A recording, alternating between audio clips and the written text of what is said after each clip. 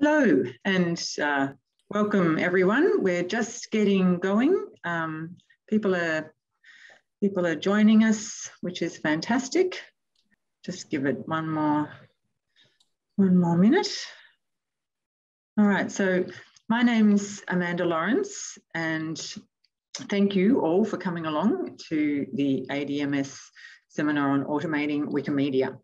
I'm Amanda Lawrence. I'm a research fellow at RMIT University and at the ARC Centre of Automated Decision Making and Society.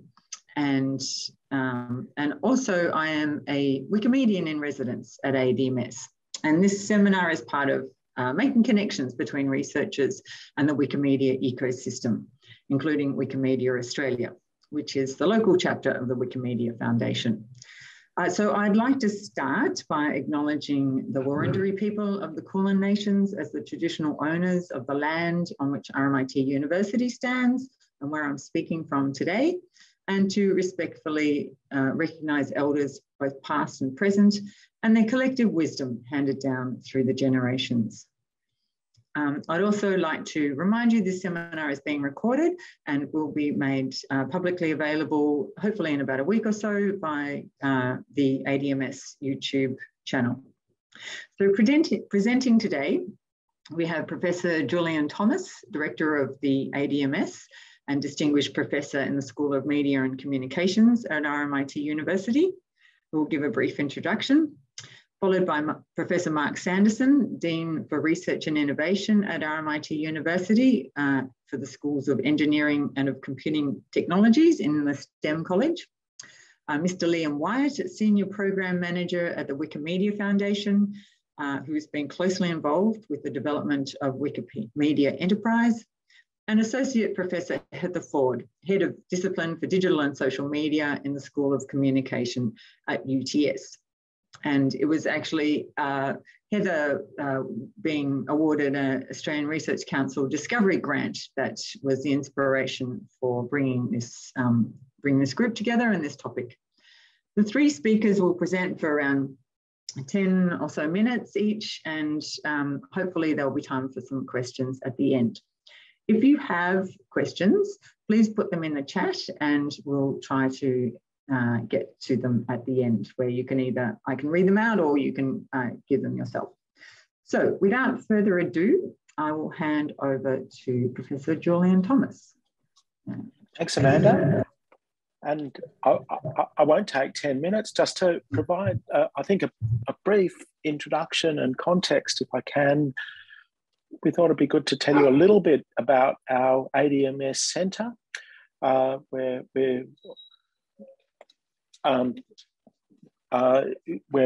which has organised this. Sorry for that interruption, and just also why this why this topic is so important for us. So the ARC Centre of Excellence for Automated Decision Making in Society is an Australian Research Council funded centre. That's an Australian Commonwealth Government research funding body, and and our centre is designed to develop the knowledge base which is required for responsible, ethical and inclusive automated decision making. It's a multidisciplinary centre. I think you can sort of get the flavour of the multidisciplinarity that's necessary to engage with the sorts of issues we're interested in today, just from the composition of the speakers that we have today. It brings together researchers from the humanities, the social sciences, and the computing sciences and data sciences. It's also a distributed centre. It comprises 9 Australian universities and many industry partner organisations and overseas research organisations. We're working on not just on how automated decision-making systems work, but also on how people use decision-making technologies across the whole spectrum, from various kinds of artificial intelligence to the blockchain. We're interested in understanding the institutional contexts of automation of this kind, and especially relevant to today, we're very interested in how our flows of data data collections, data markets, and data managing organisations shape automation in a range of contexts.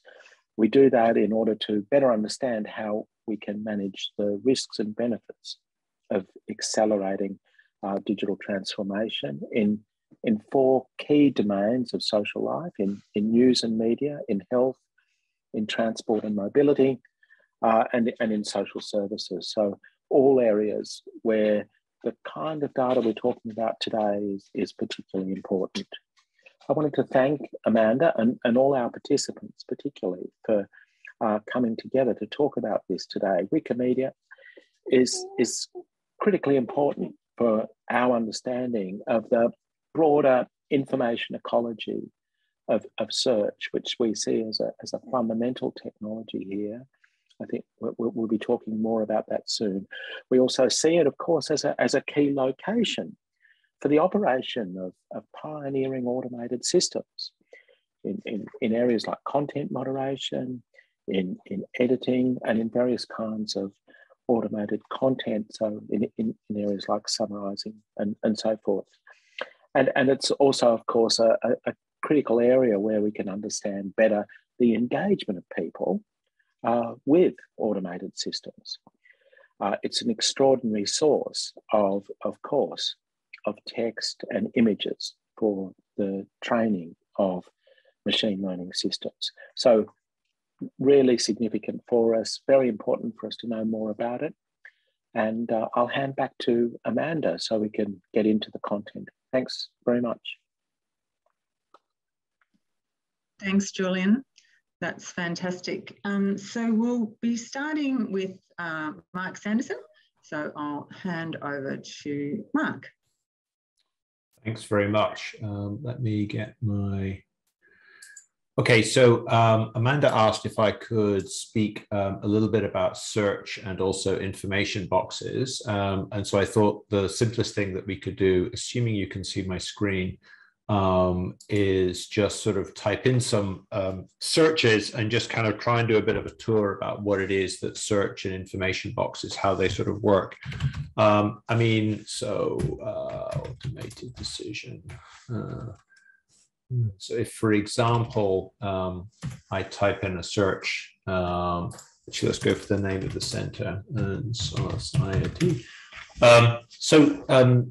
Search is something that we've sort of have become extremely familiar with. In fact, Google is coming up for its 25th anniversary. It was in sort of, I think, 1998 when the first beta versions of Google were starting to operate. So while it's something that we're very familiar with, it's always struck me that I don't know how familiar people are with the way that search actually sort of operates. And here, when I'm talking about search, I mean this part of the search page, the so-called organic pages, the so-called organic part of the search result page. Many people talk about things called PageRank, which is something that Google talked about in one of its very early papers. But actually that plays a very minor role. The way that sort of Google does when you type in a query, you'll notice that it claims there's about 80 million documents that have the words that I typed in, those 5 words. So how does Google decide which of those 80 million to put into the top 10 of that organic search result page? It's largely a process of using multiple clues. You might be surprised. I mean, actually, just do the words match in the title of the web page is a pretty strong clue that it uses. They also use a little known, but I think very powerful technique that they use is they look at the links that point to people's pages. So the ADM+S Center, when we first launched the ADM+S Center web page, it wasn't featuring very high in Google's ranking. And so possibly one of my more significant contributions to the center so far was to advise Julian on how to get the web page onto #1 position in Google.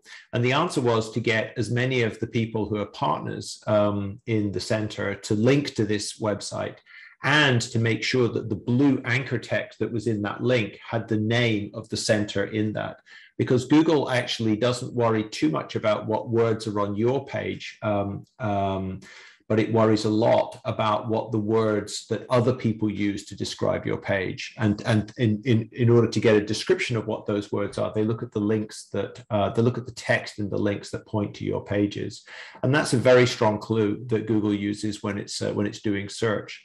So the kind of the organic part of search that we've been seeing for so long is essentially a word overlap process. It looks for matches between queries and documents, and sorts the document, sorts the list of documents they have by the degree to which the document matches your query. But we also see these boxes over here, these info boxes. And it's Amanda's given me 10 minutes, and I wouldn't really have the time to talk about how Google goes about doing this. But what you're seeing in these info boxes on the right-hand side is Google's knowledge graph. So, gosh, I don't know, 15, 20 years ago, they started building a knowledge graph, which was a structure of information that represents knowledge that it is gained from trusted sources. So a big trusted source that they use is Wikipedia, but they use a number of different trusted sources. And they've essentially come up with methods to try and automatically extract that information from these trusted sources, and then they get placed into the knowledge graph. And then when we do searches on Google, we get matches on the documents that Google has, but we also get matches in their knowledge graph, which they then structure into this information box. The knowledge graph, it's prone to making mistakes. People quite often talk about, have you seen the mistake that Google has made in trying to pull this information out of the knowledge graph? My favorite one is this one. How many legs does, I keep checking this every time I do it, because I keep wondering whether they fixed it. But if you ask Google how many legs does a chicken have, it tells you that it has 4. Apparently, this is because it's really, it transmutes the word legs into limbs, and then birds have 4 limbs, but you get this kind of answer. So the knowledge graph does have mistakes in it, or can sort of end up making these kinds of mistakes. One of the things that is also perhaps worth noting is that we're a lot less tolerant of mistakes with the information box. I mean, I could type in ADM+S, which is the name of our center, and discover that ADM+S does not get the automated decision-making in Society Center. But I don't blame Google for that. I blame myself. Oh, I typed in the wrong query. I should try a different query. But when you ask Google to find information about a particular person, you sort of set this higher standard about what you want to see. And so the information box is something that you want to sort of see that works well. It doesn't only pull information out from Wikipedia, so I don't have a Wikipedia page, but what it's pulling here is it seems to have discovered that there is this entity called Mark Sanderson who seems to be a researcher, and it seems to be getting that probably from its Google Scholar pages, and then noticing that there are connections with other social media pages as well. It struggles with these information boxes. It struggles with ambiguity. So there are actually 3 Mark Sandersons, according to Google. There's a screenwriter who's written stuff for Hollywood, and has a few sort of, has his own website, has Twitter and so on. He's got an entry on IMDb. I'm sure IMDb is another trusted source that they use. There is a separate author called Mark Sanderson, and the system is a bit confused about this. So this isn't me. There's somebody who writes literature in the UK, and the knowledge graph is getting confused about who's there. So these info boxes, as I said, are pulling information out of the knowledge graph, but the knowledge graph is not something that is perfect by any means. Another thing that you can notice when you're looking at these info boxes, just a little tip for you. You'll notice this is my info box here. If I type in the info box of somebody else, say in the Center of Excellence that we have, I've not typed her name correctly, but Deborah Lupton, for example. So here's an info box from Deborah's collected information. one of the things you'll notice is that a lot of these info boxes have this little button down here that says claim this knowledge panel. So one of the other sources for info boxes is people can actually register themselves with Google and so actually control the info box themselves. So Deborah hasn't done that, not really any need to. Deborah's info box is in excellent shape. You'll notice that that button isn't there for me because I did actually claim access to this particular page. You have to go through an authentication process with Google, and then they give you access to that page. And so I can send them edits and suggestions to that page. So these info boxes are actually a mixture of information extracted from things like Wikipedia, pulled into their knowledge graph, but then they also actually have trusted people who've gone through an authentication process who can also make suggestions about how the box works. I could probably stop there, Amanda, but that was just sort of a quick overview about sort of search and information boxes. Great, thanks, Mark. I'm not sure if there's any questions on that straight up, or we can move on to Liam. If anybody wants to raise their hand, we could have time for a quick question. Otherwise, we will move on to Liam Wyatt for the Wikimedia Foundation. Hello, everyone. Good morning from Italy. As you probably can tell, I'm Australian, but I am coming to you from the other side of the world, where I live these days. I'd like to speak to you, if I'm able to share my screen, about let's try this. Is that working for shared screen purposes? Yes. Excellent. So this is Wikimedia Enterprise, the new, shall we say, search engine optimization system from the Wikimedia Foundation. The result of many years of discussing what is the best way to have an actual relationship of equals with search engines and others, major commercial reusers of Wikimedia knowledge, Wikimedia information, which is a really interesting challenge from the perspective of knowledge equity, a concept that is key to the strategy of the Wikimedia movement these days. Knowledge as a service, a play on the concept of software as a service that you will have heard in the computing world and in the IT sector a lot. These are the two key principles of the strategic plan that's currently in the process of being enacted in the Wikimedia movement: knowledge equity and knowledge as a service. Given that we all know that there is a kind of symbiotic relationship between Wikimedia and search engines for content useful information, but also for visibility in the reverse. But that relationship is not of equals. It's not necessarily a friendly one. It's a kind of a useful rivalry, but mutual dependence at the same time. How to simultaneously provide greater access to high quality information to improve the kinds of things that were just presented in search boxes, both the organic results and the knowledge panels on the side, not just for Google, but for any search engine.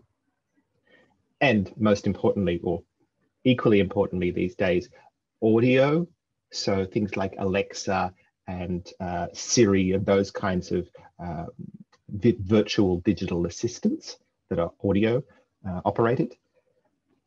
And also, here's the rub, it's not just a question of the data, it's a question of the finances. We have this really interesting challenge of sustainability within the movement, of the data is provided under free license. Anyone can use it for commercial purposes. That is entirely within the point and purpose of Wikimedia knowledge. It is freely licensed. And so being a non-commercial organization and a non-commercial movement, we don't have ads. Simultaneously, is core to the mission that we don't restrict or have any problem with someone else downstream using that information for commercial purposes. That's fine. But that results in a bit of a question of the tragedy of the commons, if you're familiar with that metaphor, that by virtue of having a libertarian approach to anyone can do whatever they want, means that the majority of people are crowded out by the large players in the field. The metaphor tragedy of the commons refers to the idea of a commons in the town being overgrazed by a couple of people to the benefit of self-interest, but it means that the most people no longer have access to good quality grass. So this is a question of reversing that financial dependence, where large organizations like search engines pay for high speed, high stability, commercially reliable, contractually provided access to the same data as everyone else, thereby reversing the financial trend. They subsidize us rather than we subsidize them.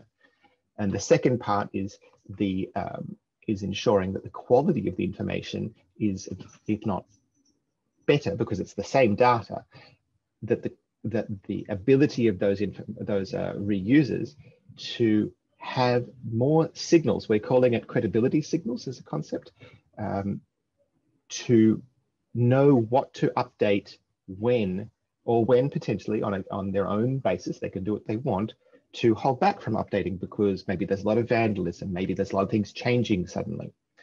It's important to acknowledge or to re-emphasize that the data is the same, but providing more signals to reusers, who, particularly those who are using it at high speed, like search engines. Some may wish to take everything as fast as they can, all updates, all changes, and refresh their internal knowledge graph as frequently as possible. And that's fine. Some others may wish to hold back for precisely the same reason, because there's lots of changes. And that's a different business decision, a different policy about how they want to take information from the internet and refresh it within their own data set. Wikimedia Foundation, and through this service, Wikimedia Enterprise, is agnostic to how you use the information. That's quite important as a principle, that it's not saying this is good or this is bad, this is vandalism, this is not. That's a question for the community to define. But allowing downstream users to have information within the metadata of what is being sent to them to make up their own opinions based on publicly available information. Things like, this page currently has a spike of readership. This page currently has a spike of anonymous editors who, lots of different editors are suddenly changing this page. That could be an indication of vandalism. That could be an indication of newsworthiness. They're just different definitions of the same data, and it's up to the reuser to define how they choose to do that. I would like to, that's a kind of an introduction to the principle or the purpose of this process, of this new concept, both from a financial, ideological perspective, but rather than continue talking about a business model and so forth, I want to throw the microphone back to Amanda and Mark, and potentially Heather, to make it more conversational. I can, of course, continue talking about this, but I wanted to ensure that we're responding to the interests of the audience, not just to the interests of the speaker.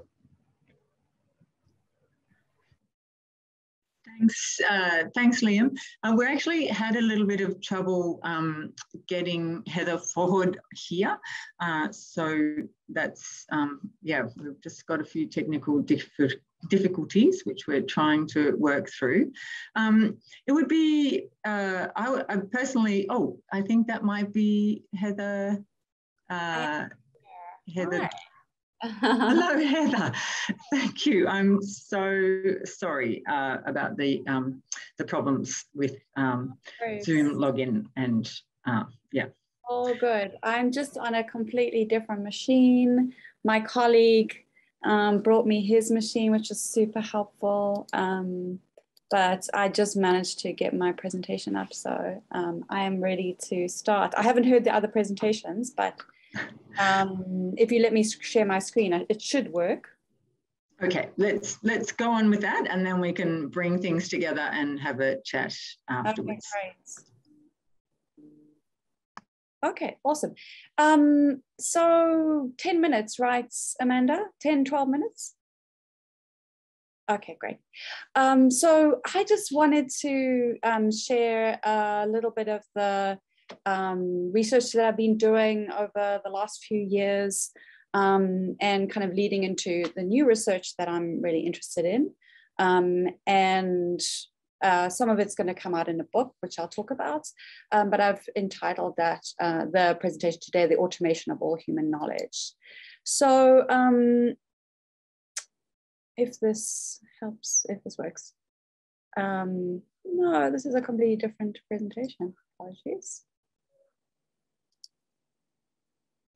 Oh, I'm playing it from Dropbox, that's why, wow. Okay, so the thing that I want to talk about today is two events that happened, which you've probably now heard about from Liam, definitely, if not the other speakers, that happened in 2012. And one was the launch of Wikidata, which described itself as a kind of knowledge base that housed structured data. So the idea about Wikidata is, rather than housing information in articles like Wikipedia would do, or documents, information would be organized according to relationships. And the idea about structured data is that it enables information to be automatically updated across a range of different languages in Wikipedia. So for example, Wikidata now houses the interwiki links between different language versions of the same article. And so, and also the info box data. So if we had a change of president or prime minister in Australia, for example, you'd very easily be able to change that on one language and have it automatically replicate to over 300 languages of Wikipedia. So the idea here is that it really saves time and makes Wikipedia more current. Now, another thing that happened in 2012, which you may have also heard about from Liam, is the knowledge graph. And this is also really significant. Google launched the knowledge graph in 2012. And what it did was Google was saying that instead of receiving a list, a possible list of websites where you could resolve your query or your question, now you could actually have facts being represented to you directly within Google. And those facts would be presented in what's called a knowledge panel. And you can see an example there from the blog post that launched this by Amit Singhal in 2012. And so both of these implementations were around the same idea, the development of structured data and this idea of the semantic web that had been boiling for many years, but hadn't seen any major projects. And these were two really significant projects that gave the semantic web a real boost. Now, the argument that I am going to advance today is the following. So the first idea is that the rhetoric around these new projects is that they're purely technical. You know, we thought about them as really technical, just technical means of solving problems, and that their data is objective. So as social scientists, we always balk at this idea that data can be objective, but it's really been spoken about a lot by multiple projects, that somehow semantic data or knowledge graph data really rises above other kinds of data in its objectivity. And then finally, that their outcome isn't to enhance efficiency. So that is what the outcome of this data is.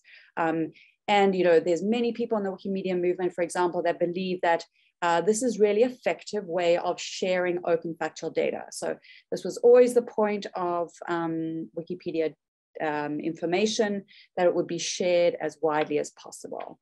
The argument that I'm going to advance just in the very short time that I have today is to think about to say that actually this development of structured and semantic data in this kind of alliance that I'm calling the new move towards structured data by many of these large organizations, it actually requires significant social and political resources that aren't often considered, and actually have really important implications for human agency and algorithmic decision-making and the diversity of knowledge production. So they really have important social and political consequences. And importantly, it really, these impact on how we come to know ourselves and each other. So I think this is really significant area that is not really being addressed so much at the moment. So many of these ideas are, apologies, I keep having to move this thing because it's in the Dropbox. But many of these ideas are in my book, which is going to be released in November, and with a foreword by Ethan Zuckerman. But today I'm just going to talk about 3 examples. So my argument is really, what I'm trying to show you today is just how these, just some examples of how this move to structured data is actually very political, and that the decisions that I'll be making have significant political representational consequences. So what I did in this book is I looked at a single article on Wikipedia, the 2011 Egyptian Revolution. And I basically traced over the period of 10 years how facts that were curated and created in Wikipedia then moved through the infrastructure of the internet, and then eventually moved into things like the knowledge graph, which was developed and launched a year later. So I'll show you 3 examples in the time that I have. So the first example, nowadays, using semantic search, you can actually ask, what is the Egyptian Revolution to Google? And what you'll get is an info box. Today, this is what it looks like. I've been following and tracing it over 10 years, which has seen some very interesting changes. And one of the things that you'll notice is that Wikipedia is usually cited on the first kind of definitional statement, but then usually it's not cited in any of these statements afterwards. There is computational research that suggests that Wikipedia is a common source for even those facts that aren't cited. Now, some of the debates around Wikipedia or not Wikipedia, apologies, about the info box in particular in relation to this are around the politics of extraction, citation, and verification. So these are questions like what selections are made in the extraction, because as you'll see in that example, it's not a perfect extraction of what the Wikipedia definition, the first line in the Wikipedia article looks like. So there are selections being made here. The second really important question that's been subject to lots of debates in the Wikimedia movement is whether hyperlinks just bring users back to the internal platform pages. So in Google, there has been some research that says that with the development of the knowledge panels, increasingly users are being sent back within Google pages, or whether they're sent out to the source. And then finally, if and how the source is cited. So questions like, can users easily go to the target article to do things that are related to user agency? Being things in Wikipedia that are very normal, things like checking the source, changing incorrect information, or at least engaging in a debate with other editors. And then finally, something that's really important to the Wikimedia Foundation, being able to donate, because you won't see the buttons to donate if you're not on that page. So those are some of the debates that have been happening. The second kind of question, or second aspect of how political this is just an example of this date. Now, I followed this article, as I say, for many years, and in particular on the 11th of February. And the date when a revolution ends ends up being incredibly politically rife, as you can imagine. So here, I call this event data politics. So what we know about data is that by definition, what data is doing is it's summarizing, simplifying, abstract, and it's removing nuance and context. And it's placing this data into new contexts, which gather new meanings. And so it's not just a matter of simplifying, it really is a matter of new meanings being gathered in different contexts. And so what ends up happening when these kinds of choices are made is that these choices reflect certain groups' points of view, often at the expense of others. And in this case, the date when the protests ended up being really important because it enabled some to claim revolution, because there was a debate about whether this was even could be called a revolution and success, when others were more reticent to do so before they, for example, thought that real change had occurred. And the final example is around the politics of feedback. Now, politics of feedback, this is really around two key questions. One is the ability of users, and perhaps even more importantly, those who the data and facts represent, whether they are able to have any agency over the representation of that data if they believe it's incorrect. But probably even more importantly, about the rules that are used to determine whether a change should be made available. So in the case of the Google Knowledge panel, we don't know how many times it takes for a user to say, to click on feedback and say this is incorrect for the information to be changed. We don't know what it means. We don't know what the rules are. So these are questions that are very contentious about whether people receive meaningful responses to their feedback and whether those rules are actually available.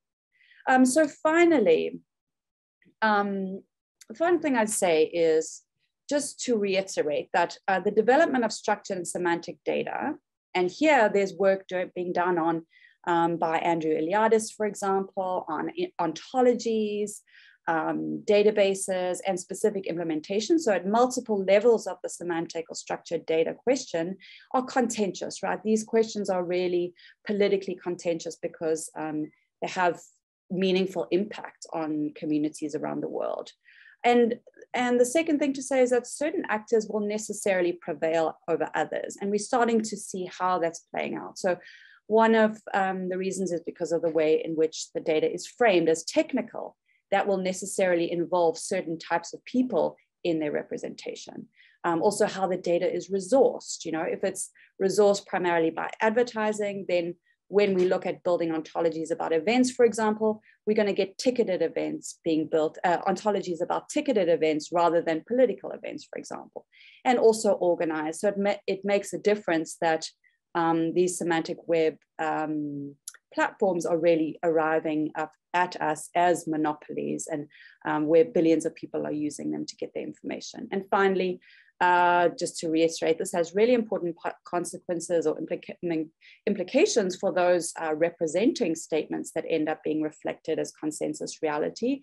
And then for those that are relegated to the category of opinion, random error, or even misinformation. And this is beyond reasons of their truth value. So all of these kinds of social implications that play a role in determining what we end up seeing in the knowledge panels. Thank you.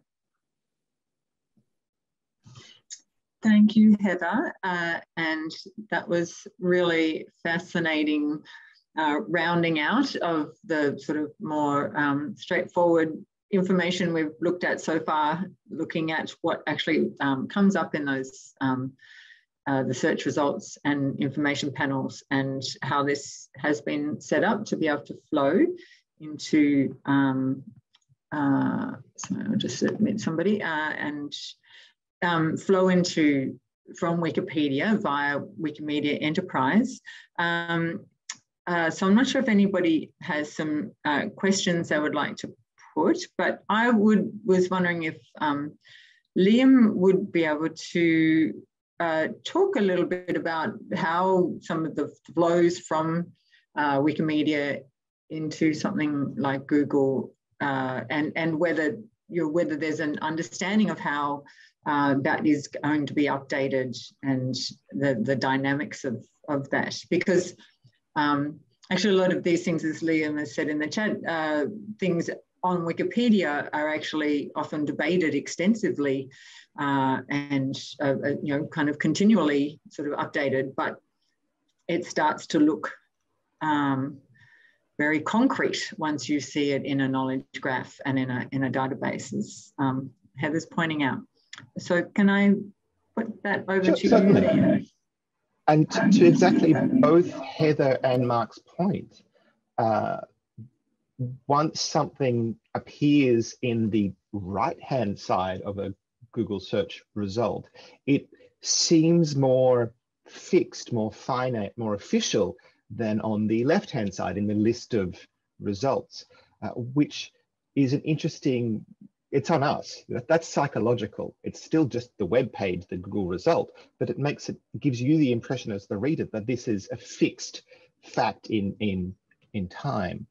What makes Wikidata fascinating for me, I'll get to your question, Amanda, but I wanted to emphasize that what makes Wikidata fascinating to me, what makes it unique, I believe, is it's the only structured data source or database out there that is designed with a metadata schema that acknowledges the messiness of knowledge.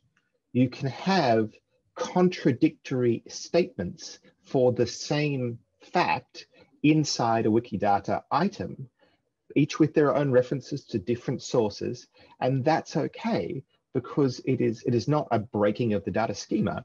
It is designed that way to acknowledge that knowledge is messy. Information is not finite or merely objective truth in all circumstances. And I don't think any other kind of cataloging or categorization system builds this flexibility and messiness into the design.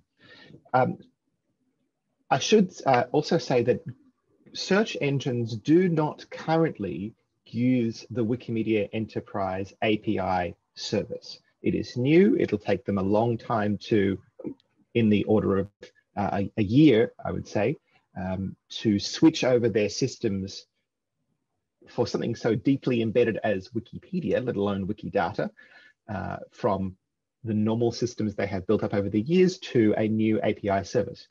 API, Application Programming Interface, is, for the benefit of the tape, is the method by which one computer talks to another computer, and the one sending the information structures that information to say, this is the title, this is the first paragraph, these are the categories. It tells you what it is and how to use it. It describes itself, rather than what is primarily used by search engines and reusers of Wikimedia information to this day, scraping.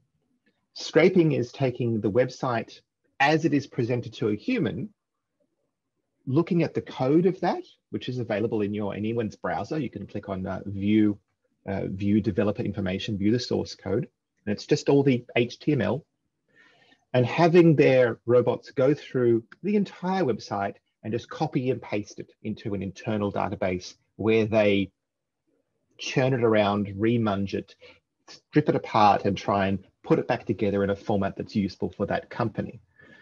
What makes the difference with, say, the Wikimedia Enterprise API is that scraping services are designed for mass ingestion from various websites. Wikipedia, they probably have a special one. Of course, they don't tell us, it's a secret source inside these companies, highly proprietary information. But all of these different search engines are doing it in their own different way. This makes it highly fragile. The idea that Wikimedia Enterprise is trying to get at, as I was saying in my original presentation, is to make something that is consistent, stable, and high velocity, both in their ability to extract information and our ability to send new information, such that it is more easy for these organizations to obtain reliable results, even if something else on the human readable version of Wikipedia, if we change something in the interface, if we move where the search box is from the left-hand column to the top right-hand corner, that would break a scraper. And it has done in the past. It shouldn't, because that's not designed for the interests of a search engine, where things are laid out on the page, what the font is. But that does break scraping. So simply providing a more structured and stable environment for various organizations to take the information for their needs with information about what that information actually represents is a much more stable, technologically and informationally, environment to work from than simply saying, as we have always done until this day, here's a website, everyone, have at it. That has been ideologically consistent with the idea of free and open source. Anyone can use it for any purposes they want. They can inspect the information. And that's fine. But what we've discovered is that acknowledges or that promotes or is to the advantage of the largest players, because they have the infrastructure and resources to be able to throw at the problem, benefiting monopolistic organizations, the largest companies in the world that have ever existed, and smaller organizations that do not have, or competitors to those large organizations that do not have the technological, human, or financial resources to reverse engineer large data sets, such as Wikidata or Wikipedia, are at a disadvantage and can't compete because they can't take that information and make it useful. By building this new API service that is standardized, it includes the same information as you can get normally, but in a more structured format, it allows leveling of the playing field where different organizations can compete and can provide access to their customers, to their reusers downstream, to the high quality information that has previously only been available if you could throw large amounts of technological and human capital at the problem. That is the importance of knowledge as a service, the phrase coming from the Wikimedia movement strategic plan, that it is no longer sufficient to merely say, here's knowledge, have at it. We actually have to provide a helping hand. And if through the language that these reusers understand, which is commercial contracts, uptime standards, rather than just saying in a libertarian format, here's knowledge, it's open, it's freely licensed. That is no longer sufficient to meet the mission of the Wikimedian movement. I'll stop there and pass the microphone back. Yeah, thanks, Liam. I was wondering, I don't think we've got any other questions, but please, so I'll keep asking them unless somebody else wants to jump in. I guess to Heather's point, and perhaps Mark might have some views on this, whose responsibility is it, or how do we think about the verifiability or the contestability of that knowledge? And we're assuming that it's high quality knowledge coming through, but what if it's not?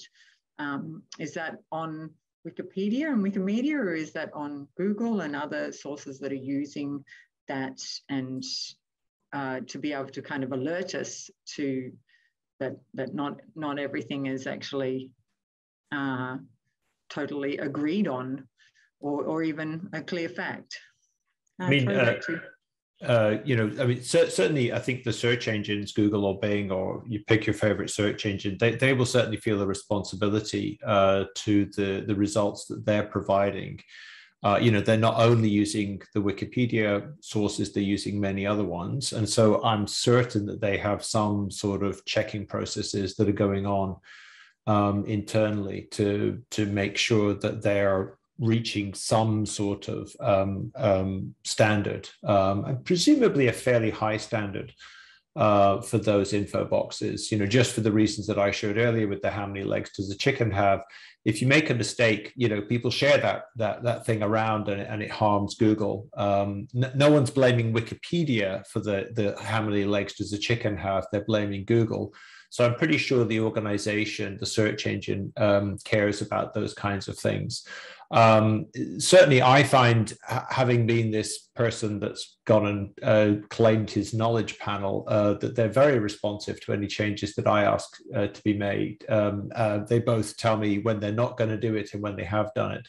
And the response times are usually, 24, 48 hours. I've no idea about the feedback thing that Heather was talking about.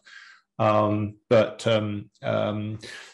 so just the other sort of just an anecdote, but the other thing just to say about different knowledge. I was over in the UK, and if I'm seeming a bit jet lagged, it's because I am jet lagged. I was in the UK last week, and I was talking to my niece, and she'd been told by my sister that I was some professor or something, and she said, "Hey, have you got one of those box things? When you type in your name?" And I said, "Oh, I do actually." And then I typed in my name into Google in Britain, and it was nowhere to be found. And the reason is that my info box doesn't get shown. If you push, you can squeeze it out of Google, but it really is quite reluctant to show my name in the UK, and it's obviously decided, for reasons that I don't fully understand, that, well, I'm an Australian-based academic, I'm an Australian citizen, and so the box pops up here. In the UK, the screenwriter who I was showing earlier, his box comes up as the principal one, and it's actually quite hard to find me. And I think that's really down to Google making some decisions about, in different countries, there are different priorities. It doesn't know my accent, doesn't know that necessarily that I was born there. But there is that concept within the search engines that different countries have different views. Yeah, we actually just finished a study that should be published soon, and we asked Google, Google Assistant, Apple Siri, and Amazon Alexa in both the mobile and smart speaker versions, who is 34 Order of Australia winners. And actually, they were pretty bad at disambiguating the Australian people from the Australians from their equivalents mostly in the US. So it was really interesting to see, actually.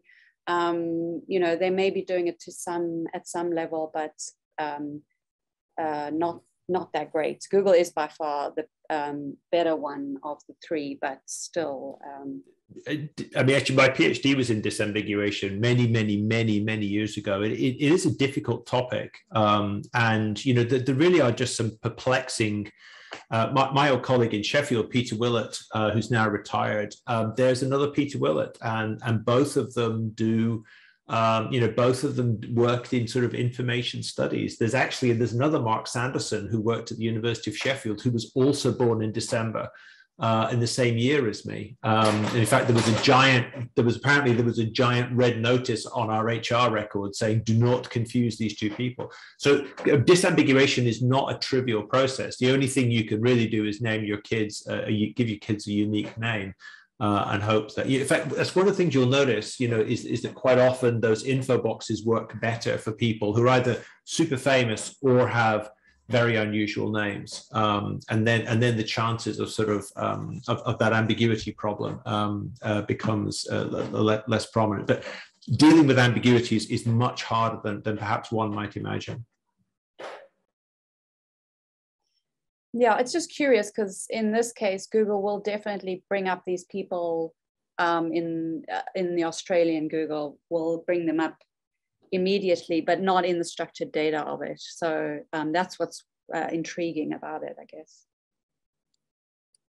I complained, somebody else complained on Twitter to one of the Google people about these info boxes.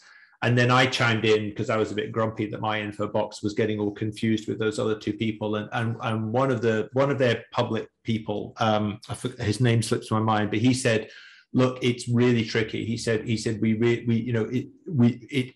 just hard. Basically, these info boxes about people are being done completely automatically, and those algorithms just aren't perfect. It's a real limit of the technology.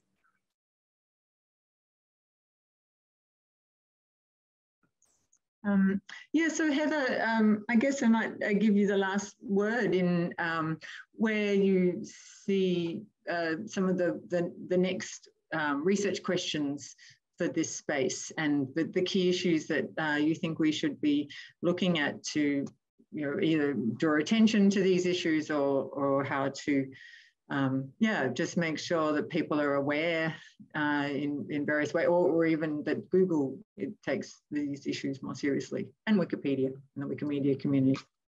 Thanks, Amanda. Yeah, and I'll have to watch the video to hear what others have said. I'm very curious. But yeah, I mean, I think from where I see some really interesting new work is really around structured data in Q&A systems. Because at the moment we have more smart speakers than people on the planet. Increasingly, people are using smart speakers and digital assistants to ask and answer questions about the world. And yes, getting the kind of, imagining how these global corporations like Google, who has such a monopoly over the technology, for a question answering development, how they are able to, and how they respond to this local knowledge question is going to be really interesting and have significant political and social effects. So I think question answering is a really interesting area, especially also in terms of machine learning, and figuring out where that takes us is really, it's super interesting. And yeah, I think the local question hasn't really been asked to that to such an extent before, and it's about people, far from the headquarters of Google. To what extent are we creating kind of these unequal systems where some people can get verified and some people can't, and have control basically over knowledge that's represented about them, because that's essentially what it is, what it's about. And so, yeah, those are just some of the things that I think are important. But I guess, there's a lot of work happening at the ADM+S Center that is related in terms of search. And I just think structured data is something that doesn't often get examined a lot. And it's really powerful. So yeah, it's a really important area. Fantastic. And we've just got 1 minute to go. So I was just wondering if you would briefly mention your ARC Discovery grant and what you'll be doing with that, Heather. Thanks, Amanda. How about putting me on the spot? Sorry. Yes, no. It's actually about looking at how history is written, about Australian history is written on Wikipedia. And there will be quite a big data component to that, actually. So we're looking at the concept of bias and how people think about bias in theory, and then also looking at a bunch of different types of articles related to Australian history. And we're doing a kind of multifaceted study that's with the historian Tamsin Peach, who I'm working with on it, and hopefully with input from the Wikimedia Foundation, and with Nathaniel Katz, who is Australian but is at Warwick and has written a beautiful book about Wikipedia. So it's a really exciting project over 3 years. We haven't started it yet, but it should start mid-year. And yeah, some really interesting findings, I think, that are really interesting for Australia, and how the challenges that people face, and also the successes that they are seeing in reporting a kind of people's history. Fantastic. So exciting to get a research project like that funded, and yeah, really wonderful. So I would just like to thank Liam for getting up early in the morning, for Mark for staying awake with jet lag, and to Heather for being very patient while she could not get on to this event. So sorry about that. And thank you everybody for coming along. Thanks very much to Wikimedia Australia for supporting the promotion of this event, and to the ARC Centre of Excellence for Automated Decision Making Society for their supporting ongoing interest in Wikimedia and its role in the knowledge ecosystem. With that, we can probably turn off the, not sure if we just turn off the recording, but thank you everybody so much.